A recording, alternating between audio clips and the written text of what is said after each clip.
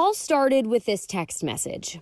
Drive your car or truck with our small sticker and get paid $600 weekly from Zipcar. Sounds pretty good, right? Frank McMillan thought so. $600 a week for a few weeks.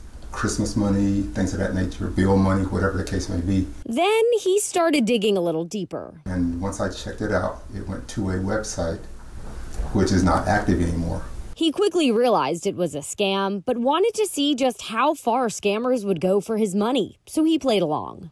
This is the very first email that I received right here.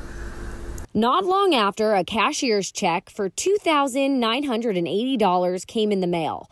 Jamie Howell with the Better Business Bureau explains what usually happens next. That the victim deposits this check, and then the check comes back as fraud. Usually the bank will say, this check was fraud. Now you're liable to cover these damages. Frank didn't cash the check because he spotted the scam, but Howell says others locally haven't been so lucky. Some people that we've got reports from didn't lose any money. Others have lost upwards of $3,000 to $4,000 because of the false money and bounced check fees in their own account. We tried to call the number that was texting Frank, claiming to be a Zipcar employee, but were directed here instead. Thank you for calling OC Multi-Servician.